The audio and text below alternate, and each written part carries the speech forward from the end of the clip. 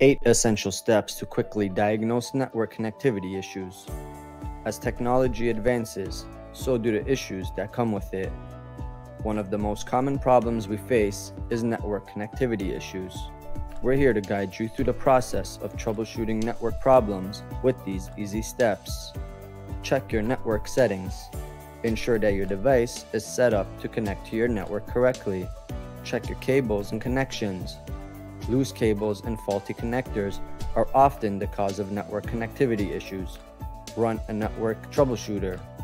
Your operating system may have tools to diagnose and troubleshoot network connectivity issues. Restart your modem and router. Sometimes a simple restart can fix network connectivity issues. Scan for viruses or malware. Malware can cause network issues and impact performance. Check your firewall. Ensure that your firewall is configured to allow network access. Check if there's any outage or maintenance work happening in your area. Your internet service provider can provide this information. If all else fails, call a professional. A network expert can diagnose and troubleshoot the issues for you. Don't let connectivity issues stop you. Take control and get back online. To learn more, visit our website, clickcontrol.com.